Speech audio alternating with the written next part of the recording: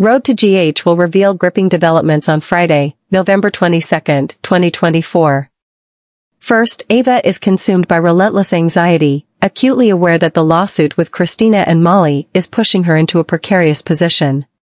The allegations of killing Christina's unborn child are not only a legal threat but also a shadow hanging heavily over her honor and future. She did commit the act, but admitting it is not an option. Ava needs an escape, regardless of the means.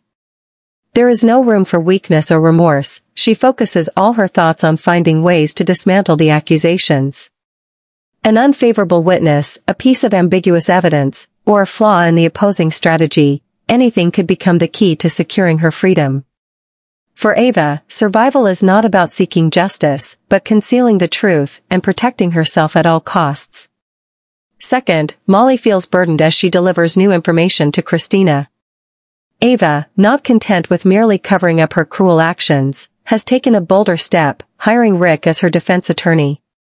Rick's name sends ripples through the legal world, a man capable of turning tides with sharp arguments and sophisticated strategies. This news hits Christina like a hammer blow.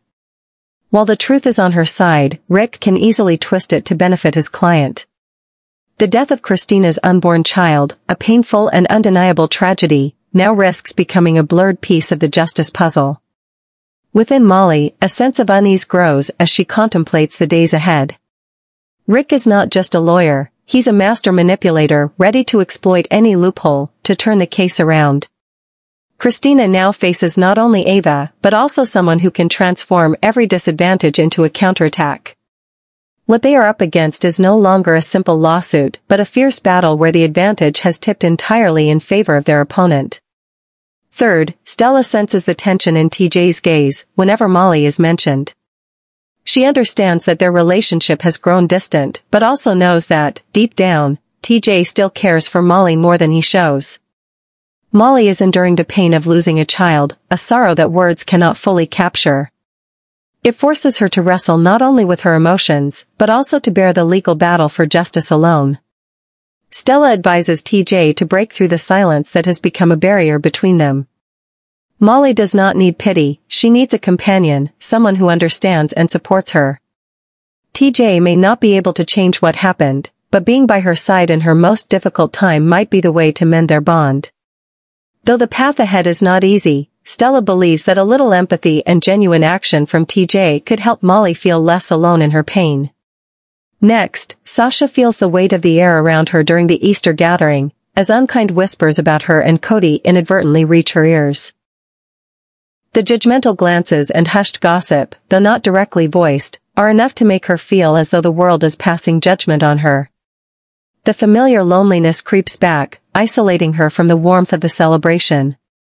However, Mac and Felicia, noticing the unease in Sasha's expression, step forward to support her.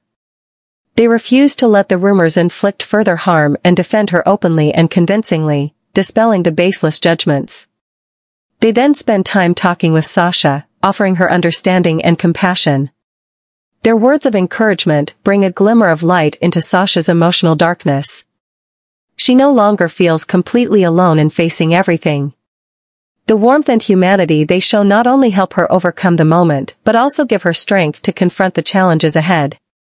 Though Sasha speaks little, her softened gaze silently conveys her gratitude to the two who stood by her. Finally, Jason feels a heavy heart whenever he thinks of Sam and the void she has left in his and Danny's lives. The loss is not just his personal grief, but also a reality Danny, too young to fully grasp, must face. Jason knows Danny needs him more than ever, but parenting under these circumstances leaves him worried. He agonizes over whether he can be a good enough father to fill the gap left by Sam and help Danny grow up strong. Seeking Dante's advice, Jason hopes to find clarity. Dante's insights help Jason see the situation not only from the perspective of responsibility, but also through the lens of connection with Danny. Jason realizes he cannot replace Sam or erase the loss from his son's life. But he can be present, a pillar of emotional support, and do everything possible to ensure Danny feels loved and secure.